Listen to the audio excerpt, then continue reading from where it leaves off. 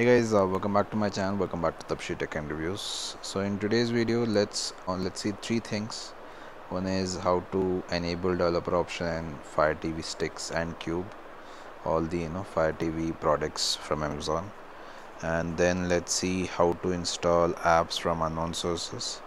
And thirdly, let's see how to send the apps from your phone onto your TV. So yeah, without wasting any time, let's get in the video. First thing we need to do is we need to go to settings. So there's a setting. If you come down, you'll see Fire TV. Open that. You'll get to see all these options. I've already enabled developer option.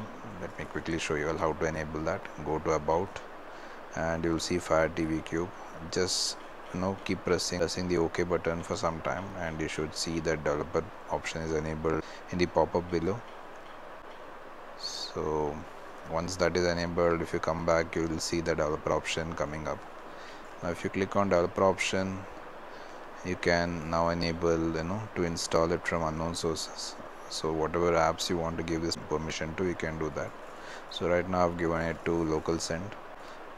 And thirdly, how to send the apps onto your Fire TV stick or Cube is simple. You need to go here and search for local send. So if you search, you'll see that local send coming up. Click on local send, select the first one, and you'll get the install option. You can install it. Once installed, you can directly open this. So after opening, you'll get something like this.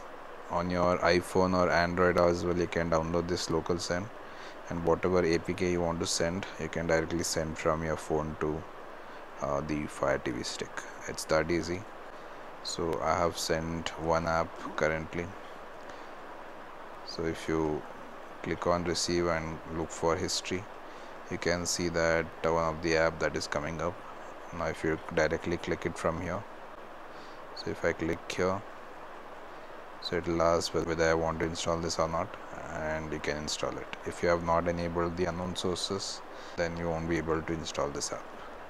First thing, you need to give permission to install it from unknown sources, and then you can send it to your TV via this local send app, and then you can install whatever third-party app you want.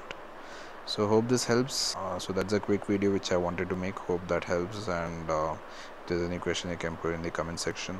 So yeah, hope you all liked it. If you liked the video, please do hit the like button, subscribe, comment. Let's catch again next video. Until then, see you. Bye.